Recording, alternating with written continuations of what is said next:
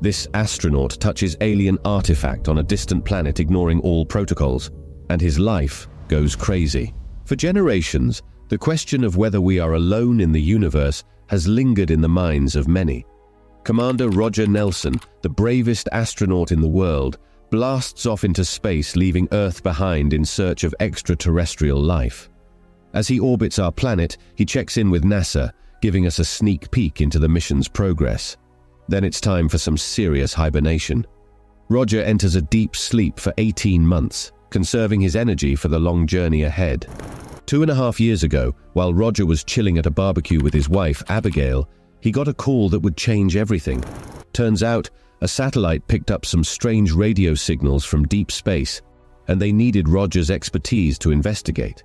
The signals were coming from 3 different locations in our solar system: Titan, Neptune's moon, and the dwarf planet Eris. Roger was like, "Whoa, this is straight out of a sci-fi movie." But even though the scientists were skeptical, they decided to send a spacecraft to find the source of these signals. And guess who they chose to lead the mission? That's right, our boy Roger. He didn't hesitate for a second, even though it meant leaving Abigail for 10 years to become the first human to make contact with aliens. Now, back on the spaceship, Roger's preparing to hibernate for the long flight.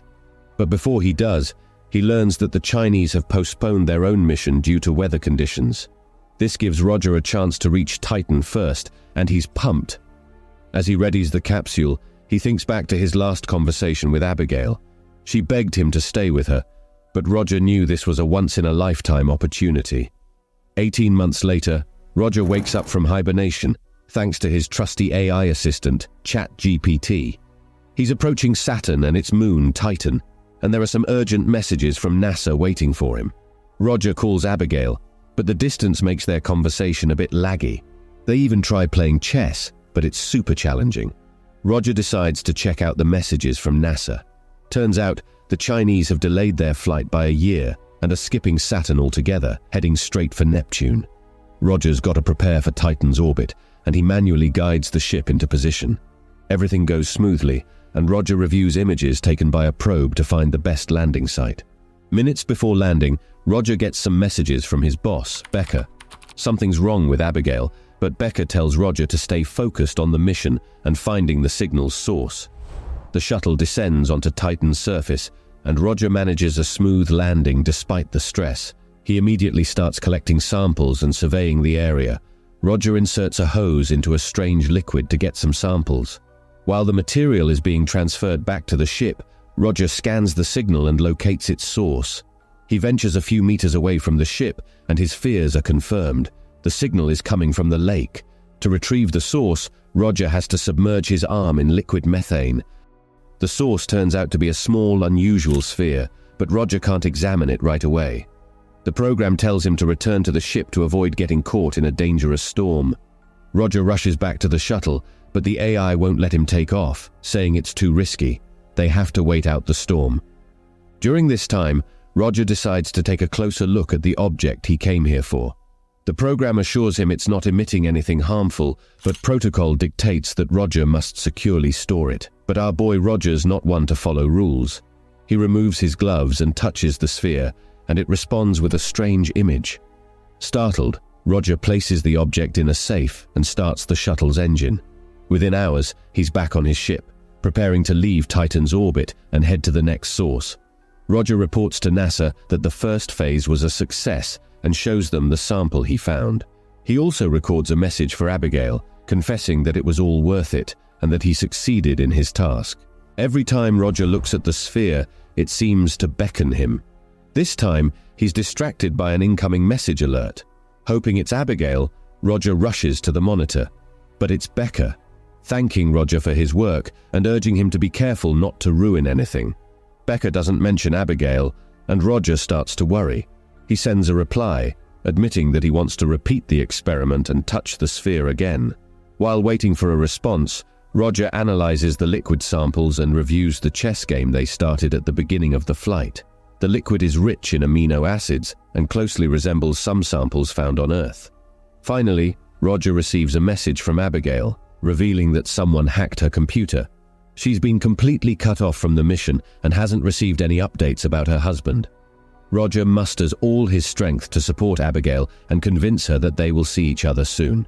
The astronaut enters another hibernation period, lasting 32 months, as the ship travels towards Neptune. This time, something goes wrong. Roger experiences dreams, which shouldn't happen during hypersleep. Upon waking, Roger learns that the scouting drone failed its mission and he will have to collect all the materials himself. He's also surprised to discover that Abigail hasn't sent him a single message during this time. But the most astonishing revelation is yet to come. During his sleep, the sphere exhibited an anomaly. Its signal fluctuated slightly, and Nelson's brain responded to these changes with increased activity. Curious, Nelson retrieves the sphere but refrains from touching it again, returning to his work to avoid causing any further problems. From the message, the astronaut learns that during the anomaly, the sphere transmitted a binary code, which Earth has yet to decipher. Additionally, Becker leaves Roger a secret text message, asking him to keep an eye on the artificial intelligence, which someone has attempted to hack. Nelson takes out the sphere again, and ignoring the program's warnings, decides to touch it once more. As soon as he does, strange images and memories of his wife flood his mind. The ship enters orbit, and before landing, the commander reviews a message from Becker. On the screen, the boss appears agitated, urging the astronaut to be cautious as an incident has occurred with the Chinese team. The shuttle lands on Triton, and Roger collects samples for further analysis. Navigating through sharp rocks, the astronaut follows the signal to find the second source. Within minutes, he succeeds. Nelson discovers a familiar sphere amidst a pile of rocks. The return journey to the ship proves more challenging. Nelson drops the case containing the alien sphere, and the program informs him of damage to his spacesuit. Despite this and the difficult terrain, Roger manages to reach the shuttle and leave Triton's surface in time. The astronaut reports his findings about the second transmitter in his message and promises to analyze the samples he has acquired. Roger receives a message from his wife, who has aged significantly during his 4-year journey. Abigail confesses that she is struggling but is immensely proud of her husband's discoveries. Analysis of the ice from Triton reveals that the water there is unlike anything found on Earth. However, the program notices another anomaly. Beneath the planet's thick crust, there is another body of water, and within it, there is movement resembling that of fish. A message from NASA reaches the ship, but this time, Roger sees the face of a different director, who instructs the astronaut to cease his experiments to avoid provoking problems with extraterrestrial races. The old man also warns Roger that he will no longer see anyone but him, as the mission has become highly classified. The old man's prohibitions do not deter Roger, and he proceeds to examine the second sphere. As soon as the captain touches the transmitter, images and memories resurface in his mind. Several months later, Nelson finally reaches the third point, the planet Eris. The astronaut already knows what to look for, and the sphere quickly falls into his hands, allowing him to avoid lingering on the dark planet. After starting the engine, Roger intends to return to the ship, but it becomes clear that the Chinese have hacked his virtual assistant, forcing the astronaut to completely wipe the program's memory. Finally, Nelson manages to restore the neural assistant's functionality and asks the bot to analyze the material from Eris. Within minutes, Roger realizes he wasn't mistaken. What he found on the planet is a form of life containing DNA. Nelson forbids the program from sending the information to headquarters, wanting to be the first to share this sensational discovery with the world. Roger records a message for Becker and his wife, promising her that he will return home soon. For 4 hours, the astronaut receives no response from NASA, and he begins to worry that his revelation may not have reached Earth.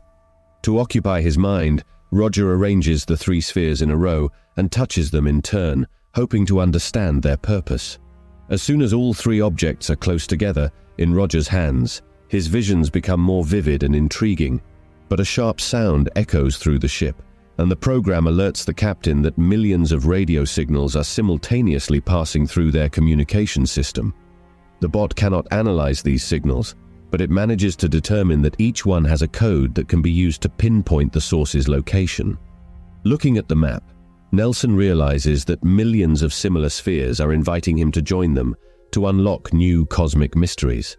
The exhilarated astronaut understands that each transmitter represents a way to encounter new life forms. Suddenly, the spheres in Roger's hands stop glowing, and the program reports a new, much stronger signal source located beyond the explored territories of the universe. Nelson asks the bot to calculate how long it would take to reach it, and upon learning that it would take 38 years, the astronaut understands that he must take the risk. Roger records a final farewell message to his wife, confessing that he must find the sphere that is calling to him. The astronaut releases Abigail from all obligations and concludes their chess game, accepting defeat. Neither the program's pleas, the threats from his superiors, nor Abigail's tears can sway Roger. He injects himself with medication and prepares for hypersleep, determined to find the new sphere and whoever sent the signal. And that's where the movie ends. So, what do you think? Are we alone in the universe?